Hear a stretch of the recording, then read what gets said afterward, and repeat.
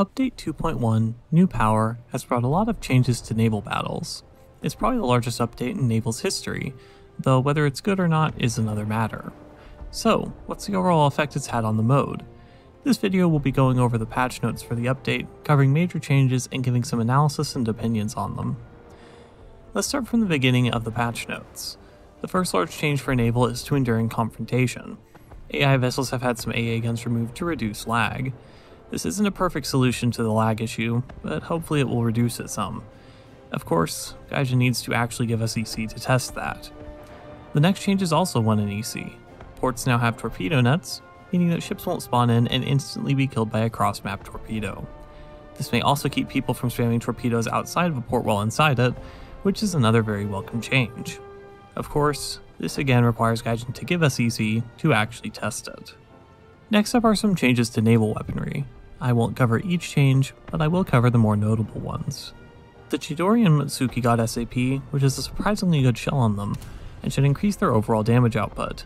It doesn't lose very much filler, so it's probably better against anything frigate size and up than the HE shell. The Shimikaze's Type 93 Model 1 torpedoes were swapped for Type 93 Model 3 torpedoes. They have much more filler, but less range. The Model 3 torpedoes are generally considered a lot better, so it's a slight buff. The Graf Spee had its accuracy improved. It's certainly better than it was before the patch, and is one of the only cruisers that can actually provide a threat to the new dreadnoughts in a gun duel. Its accuracy still isn't great, but now it's good enough to be competitive. Next is the reload of the Matsuki and Chidori being increased from 6 RPM to 10 RPM. That's a huge increase to their damage output, and paired with their new SAP shell, it makes them much stronger than they were before. Two of the Italian light cruisers got reserve torpedoes. This takes their total carried from 4 to 8. It doesn't do very much, but it is nice for more ships to get their torpedo reloads. Last up for weapons changes is the addition of torpedo depth settings, which is a pretty huge change. At a 4 meter depth, they'll pretty much one-shot anything they hit. Once cruisers and dreadnoughts are present, the 4 meter depth setting will almost always be superior, since it won't fail to fuse on a target that large and will almost always one-shot them. It's pretty much required to kill dreadnoughts too, since their belts can absorb all the damage from a 1 meter depth torpedo.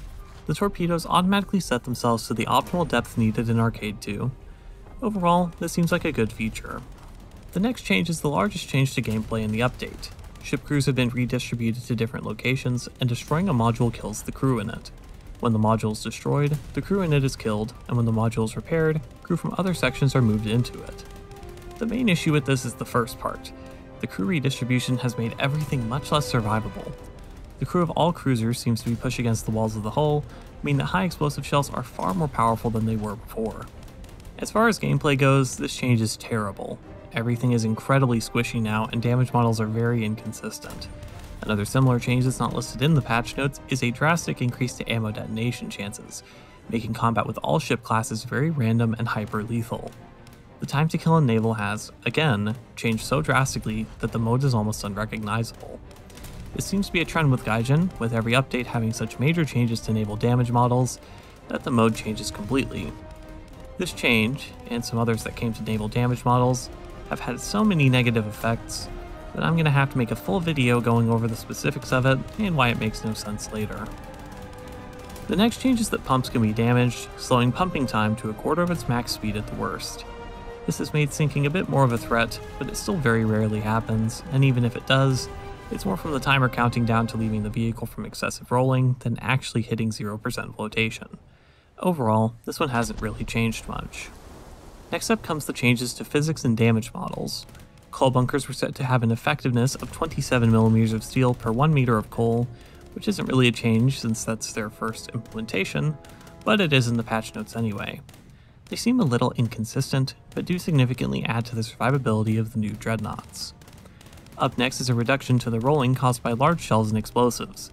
This was needed, considering a rocket barrage from the PR-35 could completely roll over destroyers, which seemed just a little bit excessive. The other changes to physics and damage models are pretty minor, as well as the visual ones not really being notable. The only interface change is moving the AI firing mode indicator from the X-ray view to the toolbar. It looks a bit worse than it did before, but it does make it very obvious what button controls the firing mode, so it's fine overall.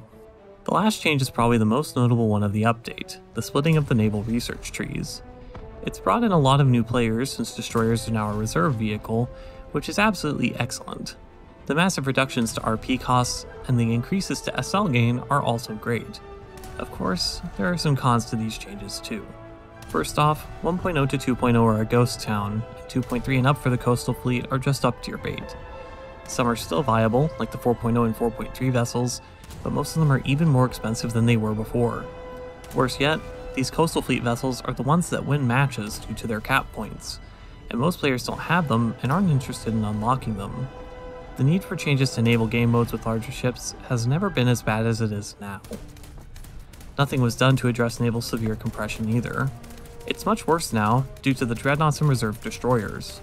In the Blue Water Fleet, there's not a single BR that does not face either reserves or top tier.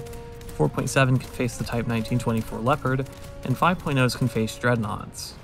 Each vehicle's effectiveness is decided purely by its matchmaking, unless it's a top tier vehicle, in which case it's always on top. Premiums also lost tons of value. Let's say, previously, a player bought the USS Cowell. It could grind up to the USS Brooklyn, and could unlock 25 vehicles. Now, it can only grind up to the USS Cleveland, and can only unlock 10 vehicles. Another example would be the Prinz Eugen. Previously, it could unlock all 32 German ships. Now it can only unlock 15. The value of every premium vehicle was about halved, or worse. Even premiums in the coastal fleet that got moved up in tier aren't able to research as many vehicles as they could before. Really, the tree split is mixed. It's overall good for new players, bad for premium owners, and did nothing to fix Naval's compression issues. I prefer it to how it was before, since Naval's biggest issue was the lack of players, but it really could have been implemented much better than this. Overall, this patch is a mixed bag. The economy changes are mostly good, but the balance changes are some of the worst that Naval has ever received. I'm glad more players can get into the mode easily, but the actual gameplay is just so much worse than it was before. All I can hope is that Gaijin reverts the damage model changes and does something about the compression, since if they don't, we'll probably wind up with Naval in a similar state to where it was before this update. Thank you for watching. Don't forget to like, comment, and subscribe for more Naval content.